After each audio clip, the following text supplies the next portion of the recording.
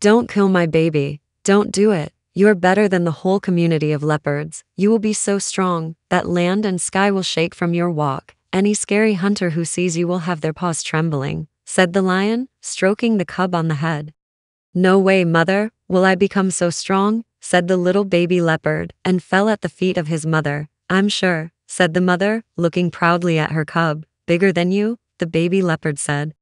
"Yes, bigger than me. You will be my protector. Now be a smart boy and stand there. I will hunt a very sweet animal meat. You will enjoy it, like the last time.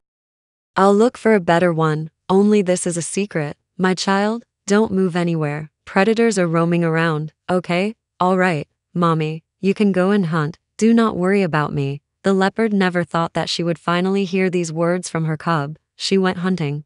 But she couldn't get very far. Her heart was troubled, as if someone was saying under his ear, come back, come back." "No," she told himself, "I can't hunt. I can't leave my child alone." Her gaze fell on the eagle, which flew very quickly to the place where her child was. She yelled, "Don't touch my baby. Don't touch my baby. Don't kill my baby," she shouted at the top of his voice. When he flew down, he pulled the running cub from the ground. "Baby leopard, mom, mommy, save me," he shouted, but his mother could not save him. His mother was far away, but that distant mother heard the voice of her child.